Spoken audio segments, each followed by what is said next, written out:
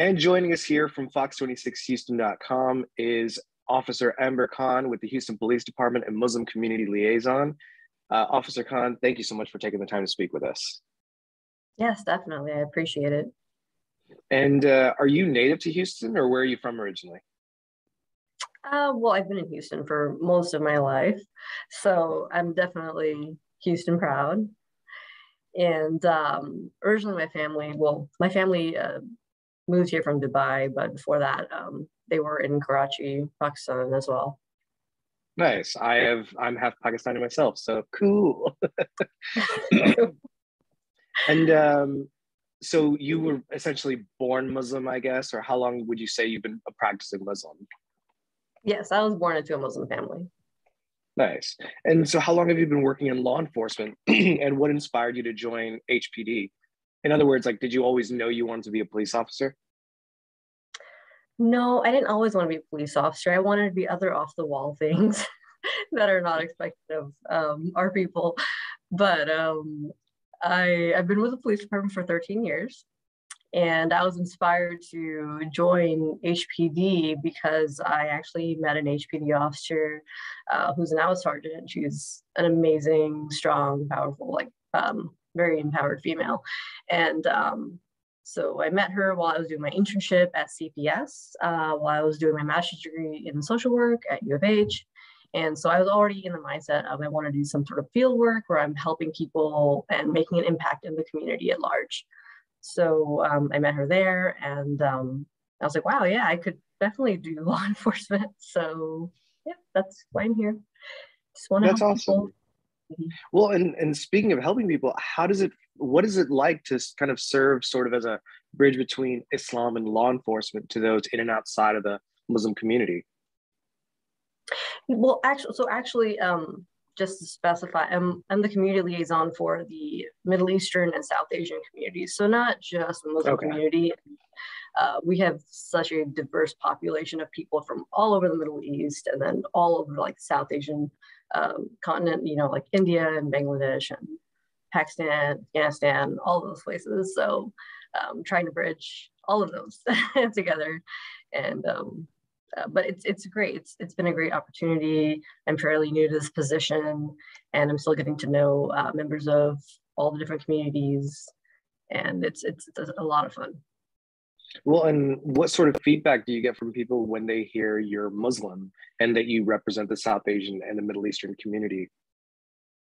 I've gotten positive feedback. I think it's really nice to see, I think, women doing this job, right? Especially from our side of the world.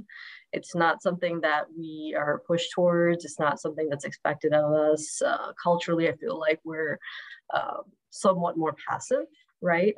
As women from our cultures. And so I think it's just refreshing. I love it. And what is one of the main questions as a police officer who just so happens to be Muslim that you get asked frequently, and how do you answer it? Well,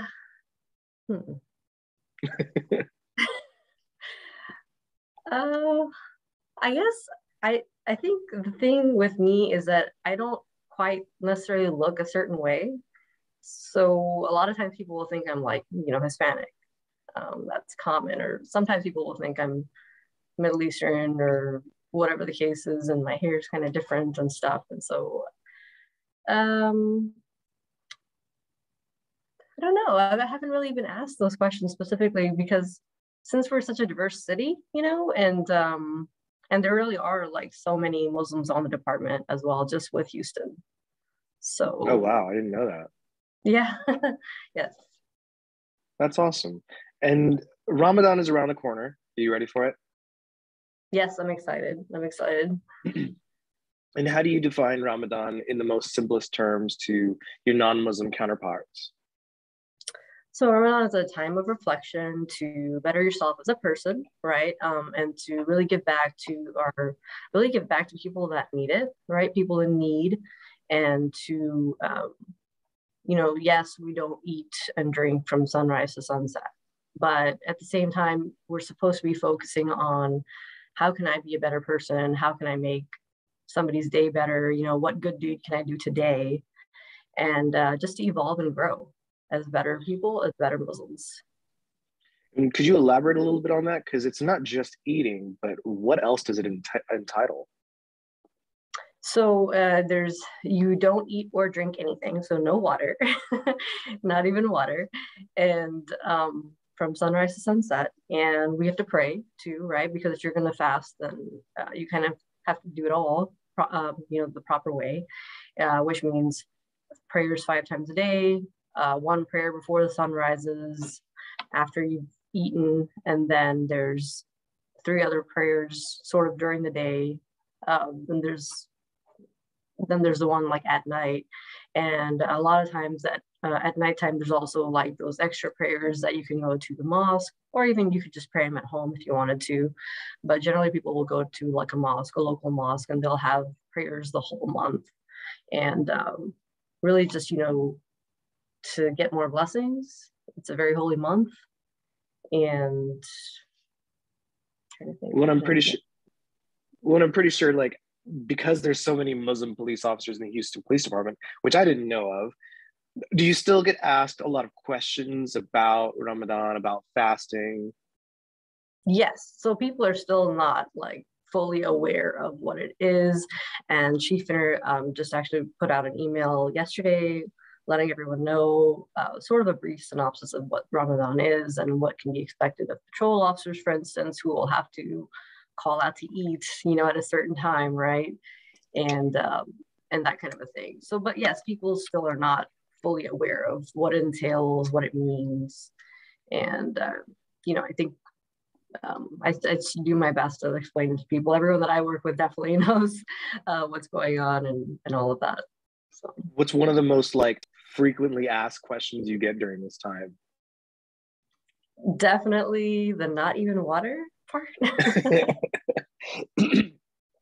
had one guy who thought, well, if I drink black coffee, it's 0 calories. That shouldn't count, right? Right. People also ask it like, oh, so you lose weight this month, or or like, do you just eat like a lot? And like when you finally can eat, and it's like, no, I can't eat that much. What is one of your stay up all night and eat? Yeah, right. If only. What is one of your favorite things about Ramadan? I love the time with the family. It's nice, the coming together, and then I like going to pray for Tharavi, like when I can, when I'm not exhausted, and I love cooking and preparing, like the iftar and having get-togethers and passing out food also at the mosque, or donating and all of that. It's all nice. Well, and I don't mean to put you on the spot, but does HPD plan to like, or yourself, do you plan to do any big like events coming up for Ramadan?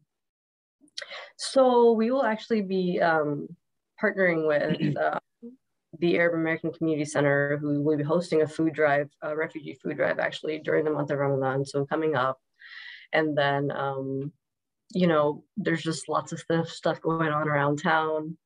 And we might be doing something for our Muslim officers, for our HPD officers that we work with as well.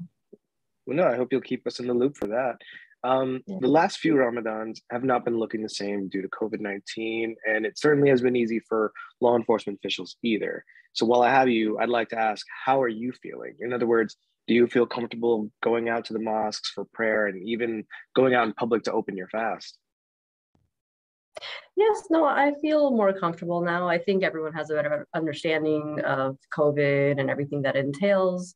And so, I'm still, of course, practicing, walking around with hand sanitizer and that kind of stuff, and trying to keep my space a little bit. But no, I feel comfortable with it. And hopefully, inshallah, this year we'll have our prayer also, at NRG.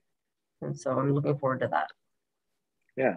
What sort of advice would you want to share with Houston Muslim community with respect to those who just might be afraid to be out late at the mosque, or even just go out in general, though? Well, I would say that in general, just be cognizant if you are out and about. I know like one of the newer trends that started before COVID was the whole um, being out for sari, right? Those big grand buffets are doing all you can eat like saris at like 3 o'clock in the morning, 4 o'clock in the morning. Yeah. Well, just keep in mind when you're out at that time of night that there's also a lot of other stuff going on, right? Like there's like more crime. There's a lot of after hours clubs that are open, so you have to be cognizant of like drunk drivers and that kind of thing. So just be careful where you go, where you are. Be cognizant of your surroundings, right? And just be cautious if you're going to be out like in the middle of the night for Sari time. I mean, I know that's a great time. It's fun and people are having a good time and enjoying themselves, but just be careful of where you are, what time of night it is. And if you're with a group of people, that's always better than being by yourself. Don't leave, expensive stuff in the car, things like that. Just Of course. nerds. Yeah. Yeah. Is there anything else you'd like to add before we end this interview? Are you fasting? Or you're I'm going to be fasting. I'm not fasting today, but I'll totally be fasting. No, not yet, not today. Not today. Okay, yeah, cool. Well, at least whenever the person's watching this video. Yeah. But okay.